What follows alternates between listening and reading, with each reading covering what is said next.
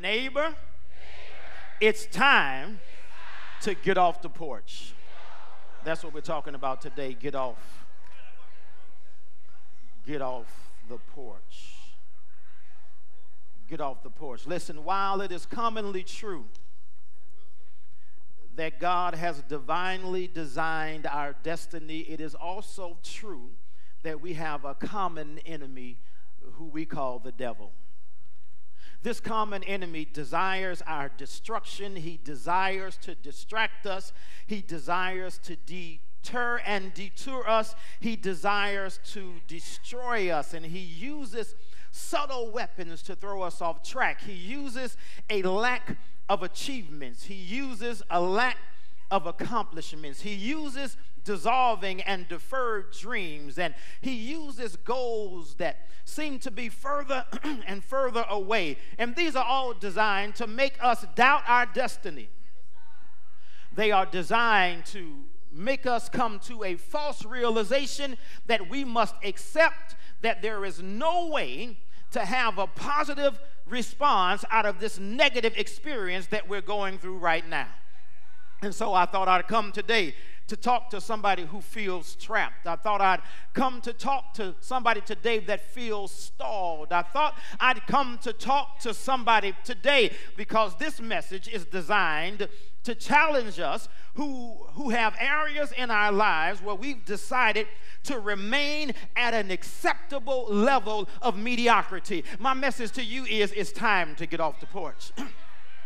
This message is designed for those who are tired of getting ready, but you never get started. My message for you is it's time to get off the porch. This one is for people who come to the church weekly, but then live weekly. My message for you is it's time to get off the porch. But I want you to know, getting off the porch is not going to be easy.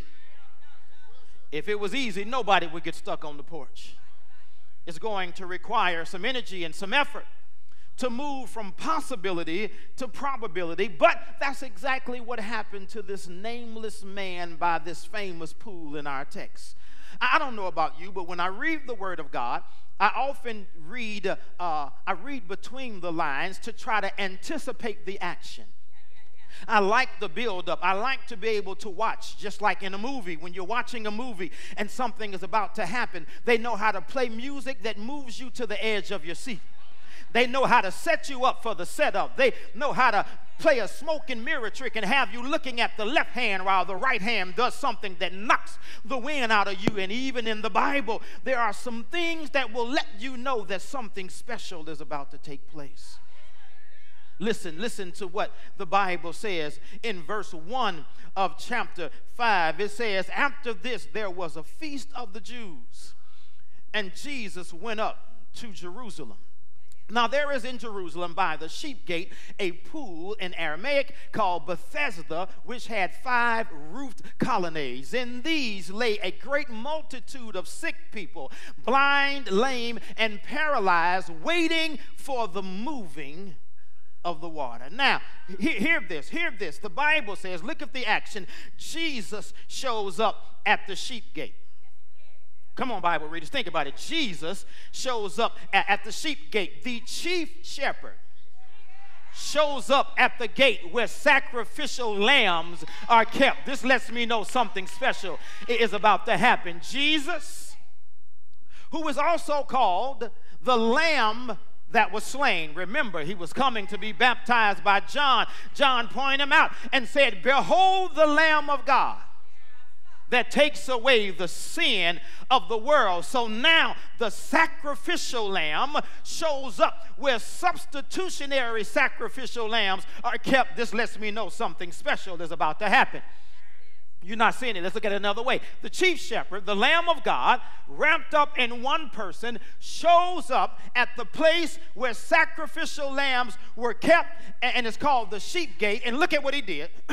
He went to a pool named Bethesda. Everybody say Bethesda. Bethesda means the house of mercy. Beth, the prefix means house of, and then you have the meaning. Like Bethel means house of God. Bethany means house of figs. Bethlehem means house of bread. And now we have the good shepherd, the chief shepherd, the Lamb of God that was slain for my sins, the Lamb that takes away my reproach, the Lamb that takes away my blemishes, the Lamb that takes away my sins, showed up at the house of mercy. Some of y'all missed that. Maybe you don't realize you need a little mercy in your life. Is there anybody here that needs a little mercy in your life? I know we sing Amazing Grace, and I love grace, but grace is for my sin. I need some mercy for my situation. Who am I talking to today that could stand a little mercy for your situation? Who?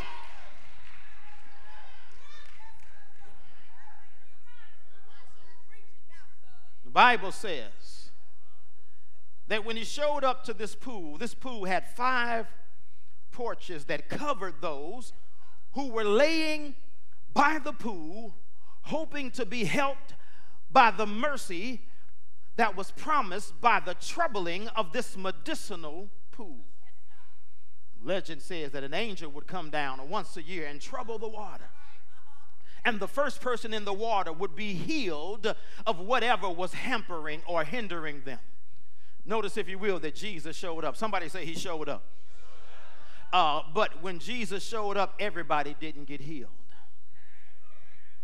The healer showed up, but everybody didn't get healed. The miracle working master showed up, but everybody did not receive a miracle. And that shouldn't be so strange to you, because every Sunday people show up in the sanctuary.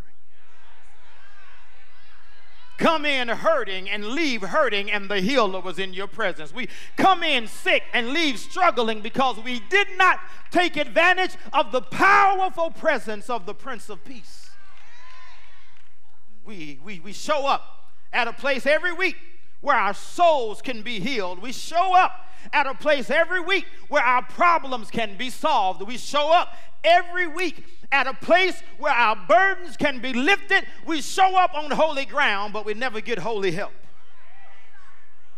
That's why when I come to the sanctuary, I make sure I'm not just satisfied with being in your presence. I came to get in his presence. Don't take me wrong. I love all of y'all. You look good. You look cute, but I didn't come to see y'all. I came to get in his presence. I came because I need him to trouble some stuff in my. I wonder, am I here by myself? Is there anybody that needs to know you're in the presence of God? I need some people in here right now, about 200 people, that will let me know you need some proof that you've been in God's presence. You didn't just come here to smile and shake hands. You came here to leave differently. You can't. All right, I'm by myself. Why I don't come to church and watch the worship team. I have to lift my own voice and say, pass me not, O gentle Savior, hear my humble cry, while on others thou art calling, do not pass me by. Tell somebody it's time to get off the porch.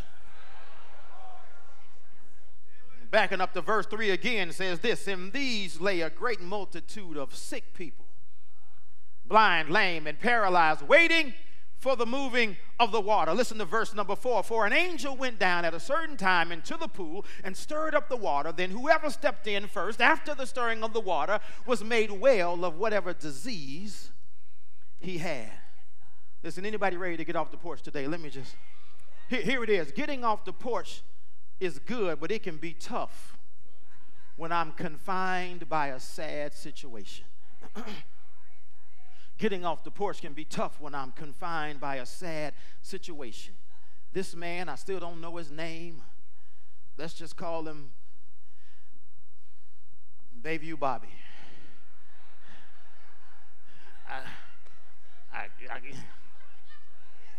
Here is Bayview Bob at the pool, surrounded by sick people. And you know what happens when you're surrounded by sick people? You get sick. He's surrounded by lame people. You know what happens when you're surrounded by lame people? You start acting lame. He's surrounded by blind people. You know what happens when you're surrounded by blind people? You stop seeing. Then he's surrounded by paralyzed people. And you know what happens when you're around paralyzed people? you stop moving. He's in a sad situation and he's trapped. He's confined in this sad situation. Even if he wanted to move, he couldn't move. Somebody in here today, you're surrounded by a sad situation. A situation where the people you're surrounded by have no strength. The people you're surrounded by can make no difference. The people you're surrounded by can make no changes. Even if they wanted to, they didn't have what it took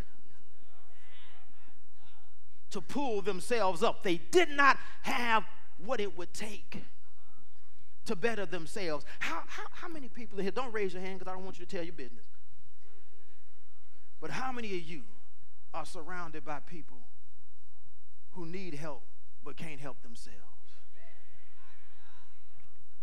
How many of you are surrounded by people and you need help and they can't help you?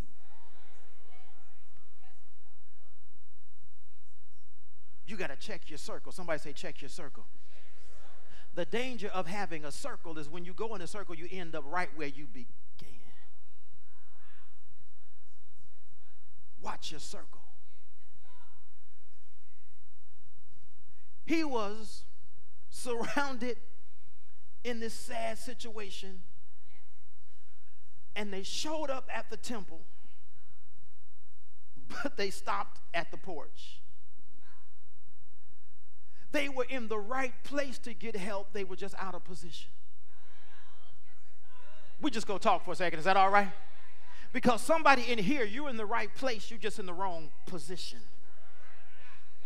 You're in the right place to get help, but your mind is somewhere else. You're in the right place to get help, but your heart is somewhere else. You're in the right place to get help, but your emotions are somewhere else, because somewhere life has you stuck in a sad situation. I don't know if I would have known what they knew about the temple. If you think there's healing on the outside of the temple, what about if you go on the inside where his presence is? Why would you settle for what an angel can do and miss out on everything God can do? He stayed on the porch, I believe, because he got comfortable commiserating with those who identified with his misery. Yeah, you know, we love to awfulize, catastrophize, and commiserate. Them first two I made up. Them first two words I just made up. Awfulize, catastrophize, and commiserate. We love trying to win the trophy for who suffered the most. How was your week, girl? I had a headache all week. You ain't had no headache till you had the one I had. I ain't been feeling till I was sick all week. You ain't been sick like I've been sick. You ain't been down like I've been down. You ain't been broke like... Why do we look for a trophy for suffering?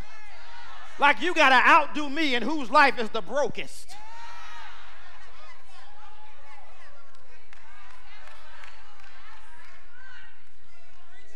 We love socializing in these sad situations. You ask somebody, hey, how you doing? Well, you know, my back went out, my head is hurting, I don't see like I used to, my money is funny, my car acting up, my husband won't come home, my wife just cussed me out, my children don't talk to me, but other than that, I'm all right. What's left?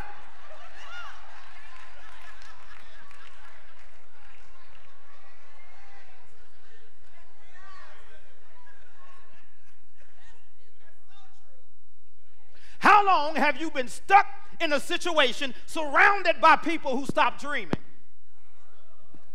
How long have you been stuck in a situation surrounded by people who stop having hope, who believes this is the best life has to offer? How long have you been hurting and okay with it? How long have you been disappointed? How long have you been miserable? How long have you been knowing that you need to change, but you're satisfied remaining unchanged? I'm afraid that many believers in America have become so comfortable on the porch that they've given these premises a bad name. We've become so comfortable in who we are, we forgot that you ought to leave different. Nobody met Jesus and left him the same way. What's our problem? The sanctuary should be a place where you come in crying and you leave saying, God will wipe my tears away. The sanctuary should be a place where you come in beat down, but you leave out saying, God lifted my head and now I will look to the hills from where my help comes from. What happened?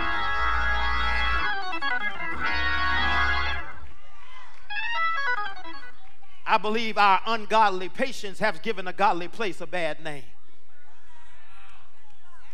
We've sat down and decided to wait on God when God is waiting on us. But I came to tell somebody today that your current situation does not dictate your common conclusion. I don't care how you came in here, you can leave differently than you can.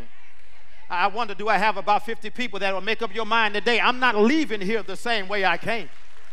I'm not leaving here with the stress I came in here with. I'm not leaving with the anxiety I came in here with. I'm not leaving with the worries I came in here with. I'm not leaving with the same disappointments. I'm throwing them all in the pool. So getting off the porch can be tough when I'm confined by a sad situation. Let's read verse 3 again. In this situation, lay a great multitude of sick people, blind, lame, and paralyzed, waiting for the moving of the water. For an angel went down at a certain time into the pool, stirred up the water. Then whoever stepped in first, after the stirring of the water, was made well of whatever disease he had. One man was there who had been an invalid for 38 years. Listen, getting off the porch, number 2, can also be tough when I'm comfortable with the miserable multitude.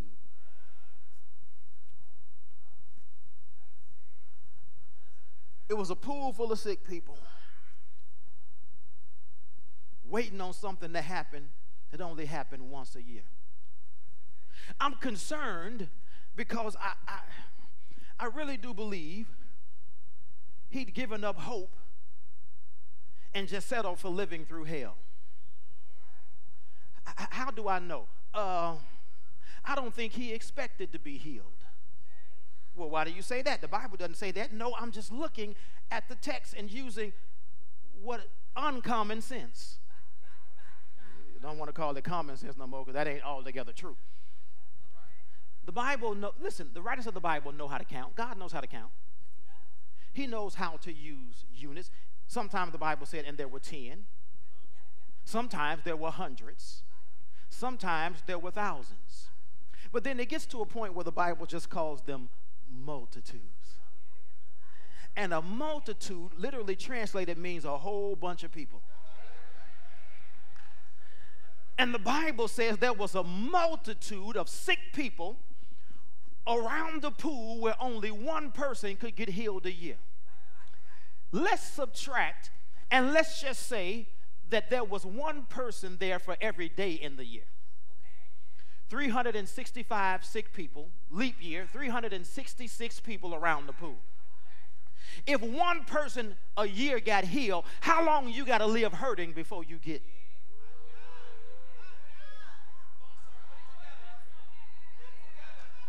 And some people surround themselves with the misery of the multitude because misery loves.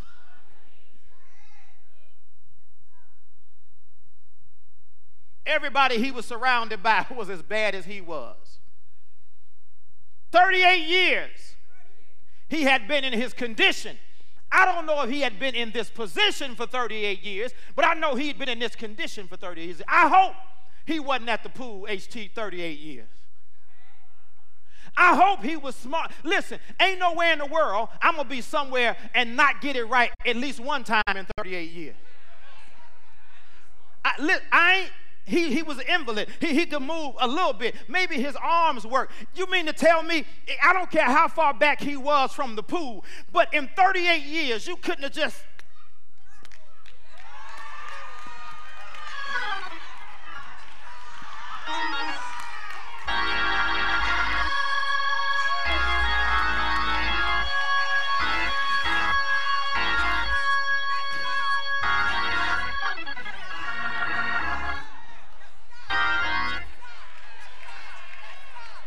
Don't laugh at him. How long have you been stuck in your situation?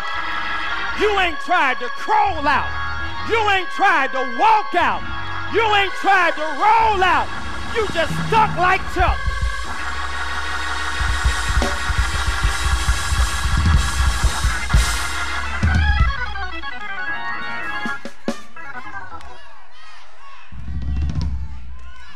Here's the problem.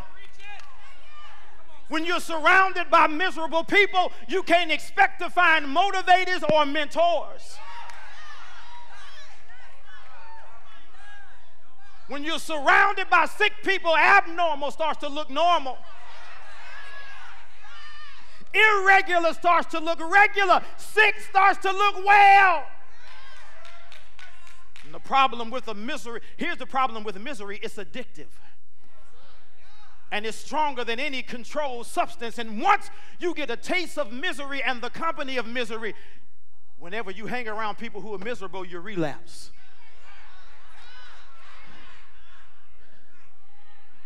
Even on that one day when the water is troubled and one somebody gets healed, and for a little while you start feeling like next time may be my time, the misery kicks back in and you relapse.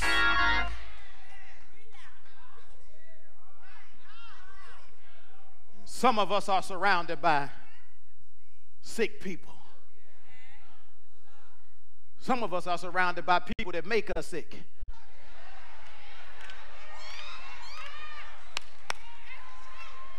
And some of us are just surrounded by people we sick of.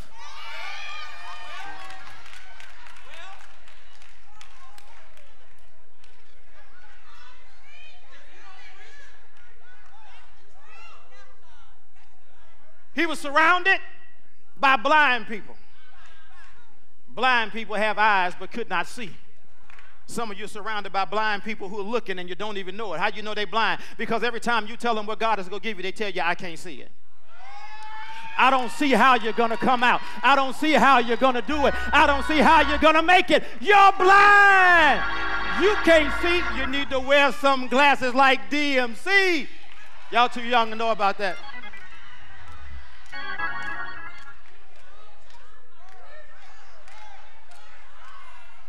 Not only was he surrounded by blind people, he was surrounded by lame people.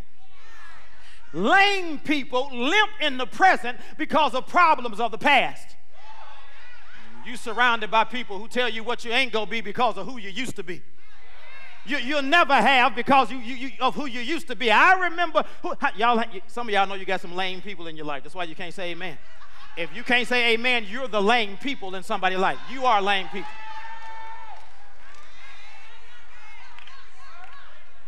You still mad about something that happened when you were in the 3rd grade. You still mad at somebody that pushed your milk off the table, talked about your mama, called you fat, called you ugly. It's been 45 years and you still limping from a past hurt. Somebody didn't call you back. You wrote that little note. Do you like me? Check yes or no. They didn't send it back. You still mad.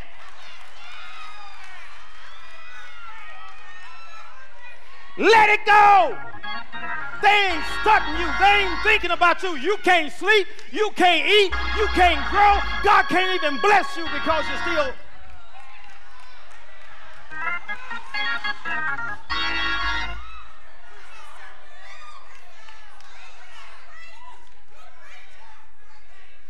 Then there were some paralyzed folks.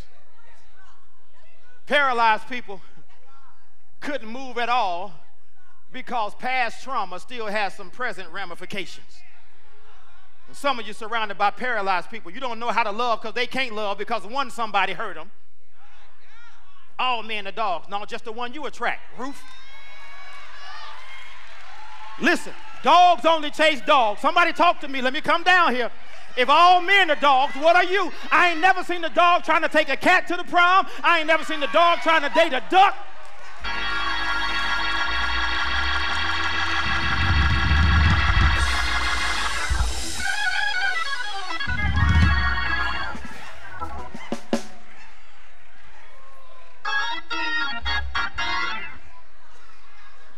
Still paralyzed. Your 6th grade crush broke your heart. You can't trust nobody. Ain't no good people out here. No, you just don't know good people. Quit it. Stop it. Listen, once you heal the part of you that attracts bad people, you can meet some good people. But there are some things good people ain't gonna deal with. Ain't no good man gonna deal with all the hell your old man done sent you through.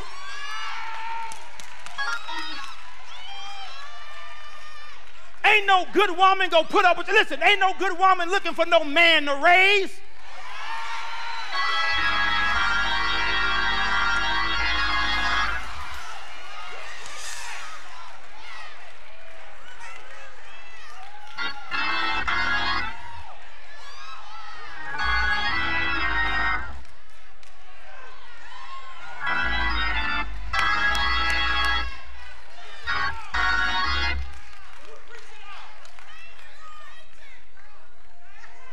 Don't look now. But it looks like you just found out your circle is really a noose. What's supposed to be complimenting you is choking you. Because you're surrounded by this misery, you're diverted, detoured. Your dreams are delayed and your destiny has been diverted because you're hanging around people who are diseased with doubt, and it's infectious. You hang around people who are terminal, but they are functional with their fatal faithlessness, and now it's rubbing off on you. You like hanging around this crowd because you ain't as bad as everybody else. I'm bad, but I ain't that bad. So you like hanging around them because they make you feel better. Bragging, me and my circle, I'm good. We all ain't got to struggle. I don't want to hang around everybody that's struggling. I need to know how it looks to soar. I don't want to hang around everybody who's struggling to put gas in their car like me, barely living day to day. I need somebody who got a gas station. I need somebody who owns the dealership. I need somebody that builds houses. Listen, I need to hang around somebody that's got what I need so they can show me how to get it.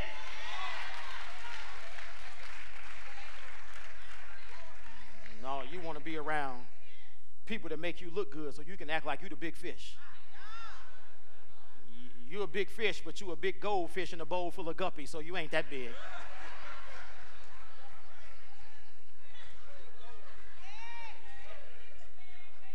How long are you going to stay satisfied keeping company with no comfort? Let me move on. Listen. Verse number 6. When Jesus saw him laying there and knew that he had already been there a long time, he said to him, "Do you want to be healed?" Sick man said to him, "Sir, I have no one to put me in the pool when the water is stirred, and while I'm going down, another steps in before me." Listen, getting off the porch is tough. Number 3, when I'm challenged by the facts of my failure.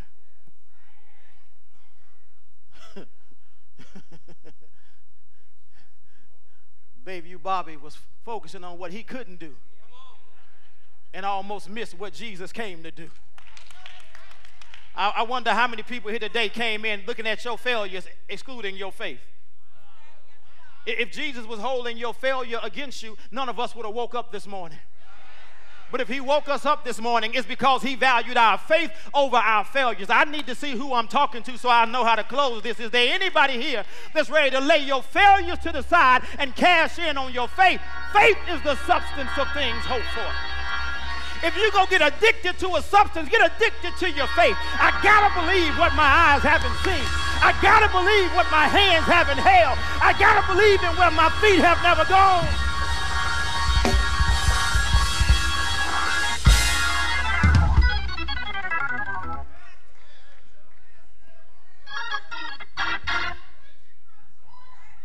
Here's the scene. Here comes Jesus walking on the pool.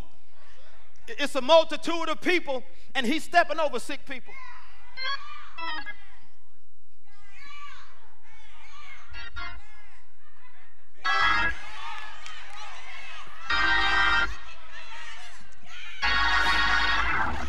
Do you want to be made well? He done went through all this to get to you, and then you answer. Ask you, I don't have nobody. I didn't ask you who you didn't have. I asked you, do you want what you don't have? Y'all pray for me, but this burns me up. Don't answer a question I didn't ask you. This is a yes or no. I don't need no yes. Or do you want to be well?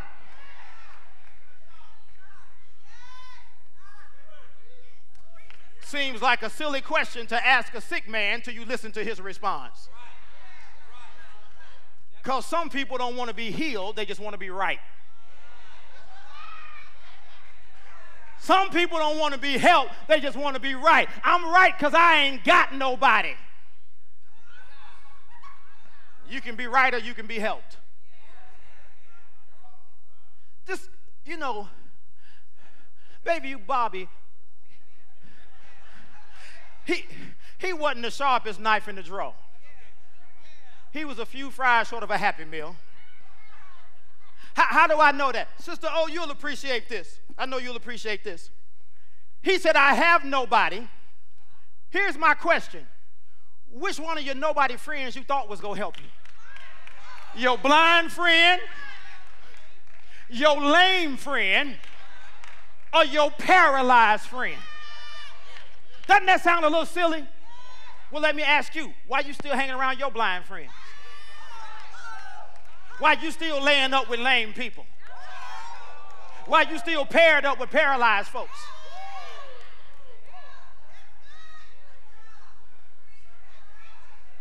I got some good friends. Let me ask you a question. If your rent and your car note or your mortgage was due because you got sick and couldn't pay it, which one of your friends could you call to pay it for you? If you only got an answer, you have no man.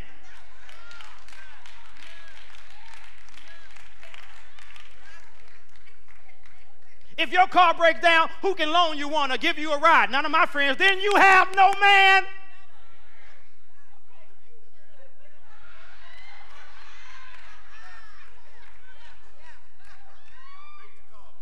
He said, sir, of course I would want to be well, but the system won't let me.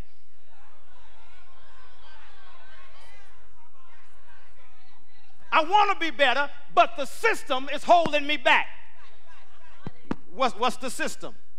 One person, one time a year, who gets in first. We got too many people who are stuck on the system.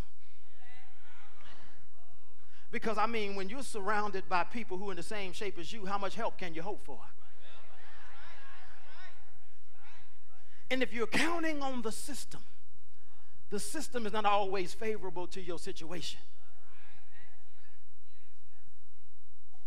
The system said only one person could get healed. But your system ain't working. And we got some people right now who are stuck on the system and wondering why your life ain't changed. The system is I show up on Sunday. But that's all the Lord gonna get from me is on Sunday. I mean, you show up at every service, but you don't hear no sermons because you're caught up in the system. You show up for service, but you never serve because you're caught up in the system. You think being here, getting my ticket punched is going to change my life around. No, you're just systematically oppressed and you don't even realize it.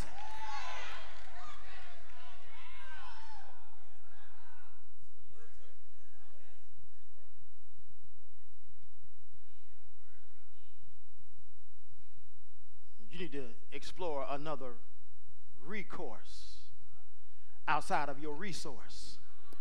Because if showing up on Sunday alone ain't getting it for you, you got to try something different.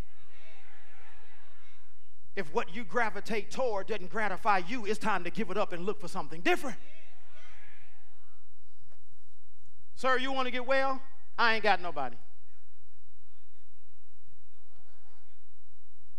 Because every time I try to get in, somebody gets in before me. What kind of cooperation can you expect out of a competition?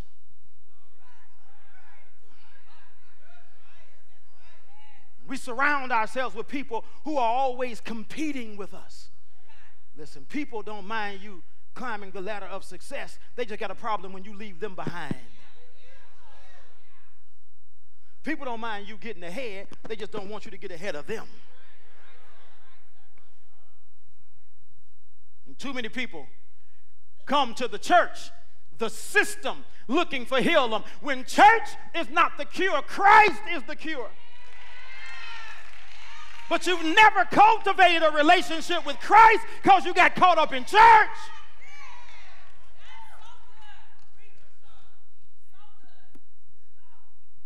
It's time that we stop sitting on the premises and start searching for the promises. Says, sir, you want to be well? I ain't got nobody. Jesus said, man, I ain't got time for all that. Get up. Take up your bed. Get your back off your bed. Then make up your bed. Whenever you get out of your bed, make your bed. Anybody else grow up like that?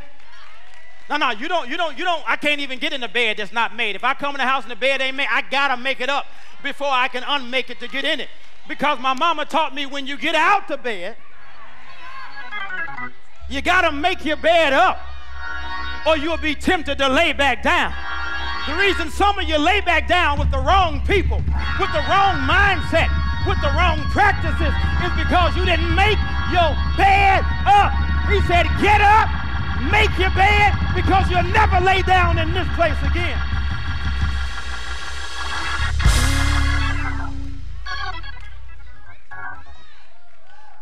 I gotta go, but I need to tell you, your tomorrow doesn't have to be a rerun of your today. All you have to do is make up your mind that I'm tired of being around sick people. Make up your mind that I'm tired of waking up hurting and going to sleep hurting. Is there anybody in the sanctuary that's ready to get off the porch today? Is there anybody here that's ready to tell the Lord, whatever you want me to do, I'm ready to do it? I'm tired of hurting. I'm tired of being in pain. I'm tired of losing. I'm tired of being knocked down. Is there anybody here that's ready to get off your bed? Is there anybody here that's ready to stop crying? Is there anybody here that's ready to start winning? I've got to close here now, but I know there's no pool in the sanctuary. But I want you to know this man got healed, and it wasn't even on the day when the water got troubled, which lets me know whenever Jesus shows up can be your day. Is there anybody here that knows he's in the room right now? Can you feel him moving? Won't he make you wave your hand? Won't he make you leap for joy? Yes!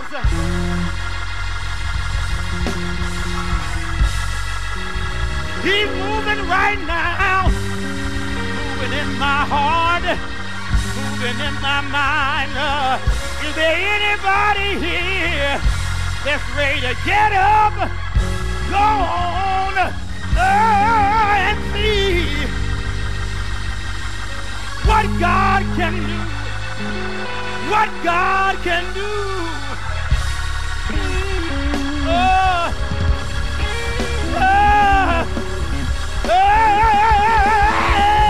I know he will.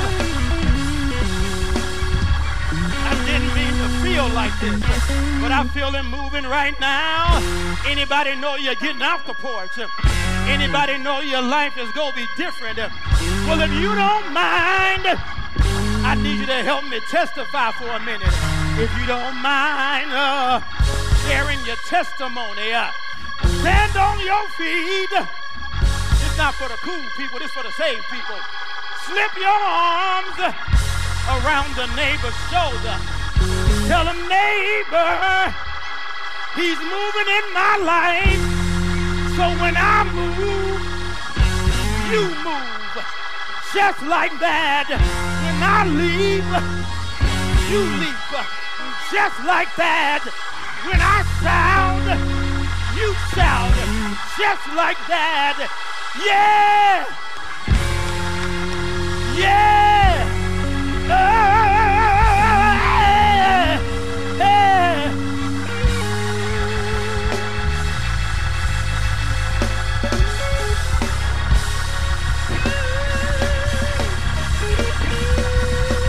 Y'all excuse me while I celebrate. Yes! Yeah!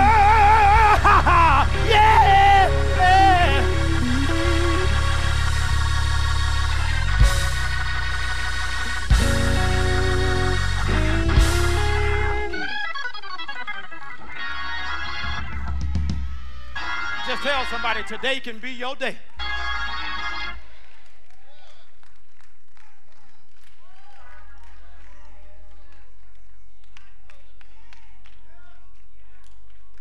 I'm not going back the same way I came. You need a bed, I'll loan you my bed because I don't need it no more. Next time I show up at a pool, it won't be for sympathy. I'm going swimming.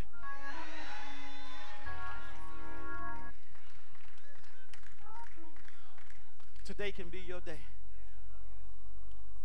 if you're ready to leave the pool.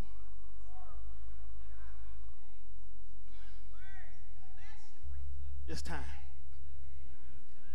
Get off the porch.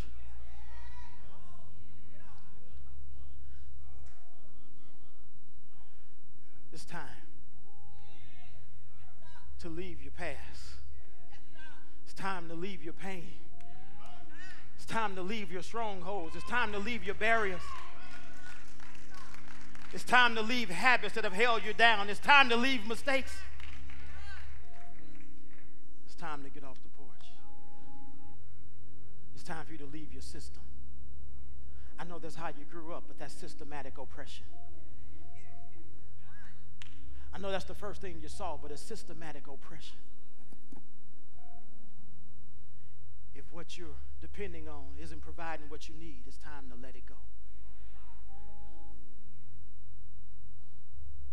Someone here today is ready to get off the porch. You're ready to live life differently. People only left the porch two ways: dead or delivered. Which one are you going to be? They had to leave the porch one of two ways: dead, which means they were carried out, or delivered, which means they.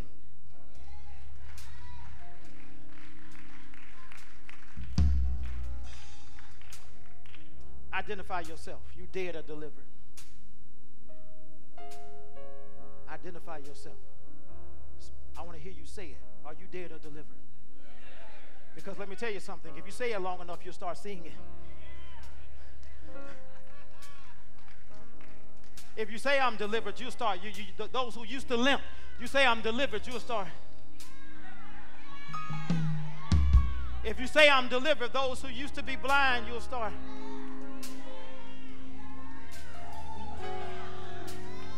If you say I'm delivered, those who are paralyzed, you'll be like the Tin Man. You'll start to feel a little movement.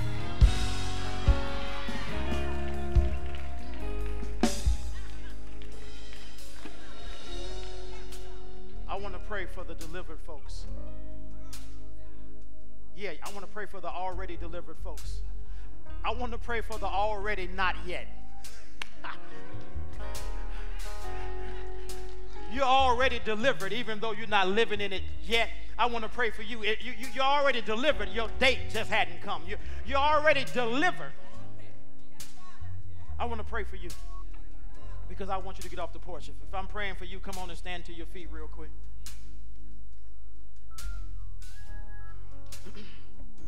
Father, thank you so much for your word. Thank you so much for letting us know we can get off the porch. Now, God, I'm praying for the already not yet among us. We're delivered. We're just waiting on the delivery. We already know the deliverer. We're just waiting on the delivery. When the question is asked, do you want to be well? Our answer is already yes. Yes to your will, yes to your way, yes to your spirit, yes to your commands, yes to your statutes, yes to your word. God, touch right now my brothers and sisters who stand with me, who are ready to live life differently. We are tired of living our weeks weekly. We want to live our weeks as witnesses to what the power of God can do. Touch right now, God. Look at us by this pool. We don't even have to ask you to trouble the water. Just show up. Because when you show up, we get up. So just show up, God, and we'll stand up. And just like the man by the pool, God, even if we got to be healed all by ourselves, I won't lay down to make anybody else feel comfortable. Deliver us for your glory, God. When this prayer is over, we expect to open our eyes as different men and women. And it's all for your glory. We pray this prayer in the name of Jesus. And all the delivered people in the room said together, amen.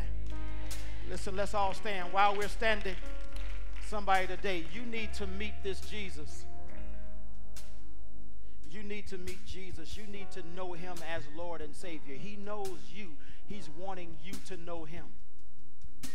He's waiting on you to invite him into your heart. The Bible says if you can confess with your mouth that he's Lord, believe in your heart that God raised him from the dead, you will be saved. He wants to save you today.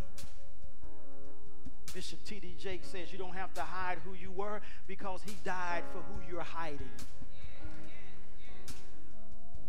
You can just be you. Why? Because he died for you.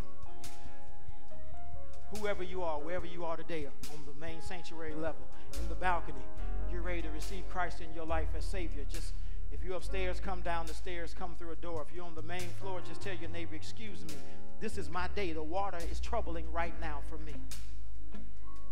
Maybe you're already saved and you're just looking for a place to call home. You're looking for a church to call a family. We'd love to have you in our family. We'd love to be your brothers and sisters. We'd love to do life with you. We've been praying for you and expecting you. You fit in here. Because a lot of us still got we still got some traits of sickness that we're waiting on the Lord to heal. We still got some habits we need to let go. Listen, we don't have it all together. Don't you believe? We look good in the sanctuary, but if you can see what's under these clothes, listen, if you can see what you can't see, you know you ain't looking that much when you're looking at us. And so you fit right in. You fit right in. If you're not perfect, neither are we. If you're still trying to get it right, so are we. If you're still looking for the sun to shine after the storm, so are we. We'd love to have you here today. This is your shot. This is your chance.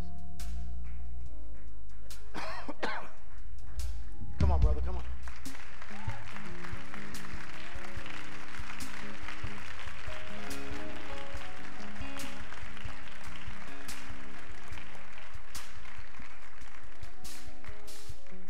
Listen, I don't want you to leave here the way you came in. And I told you the devil uses subtle weapons to try to distract and destroy you. And he could be distracting you right now, but understand that distraction comes before destruction. But we don't have to let it happen today. So if you're here today and you're ready to make that decision, hear me, I'm getting ready to pray for you. When I'm done praying, we're all going to take our seats. But if you're here today and you're ready to make that commitment to Christ, or you're ready to make that commitment to church, I want you to remain standing. And we'll give you further instructions. Pray with me again. Father, we're at this point yet again. I've said everything I knew to say. I've done everything I know to do. And so now, Holy Spirit, it's on you. Go where I cannot go. Reach where I cannot reach. Touch where I cannot touch. Save where I cannot. Deliver where I cannot. Draw where I cannot. And we'll give you all the glory, the honor, and the praise. When everyone else is seated, give them the strength to stand. And God will receive them like a family should. We pray this prayer in the name of Jesus. And all of God's people said together,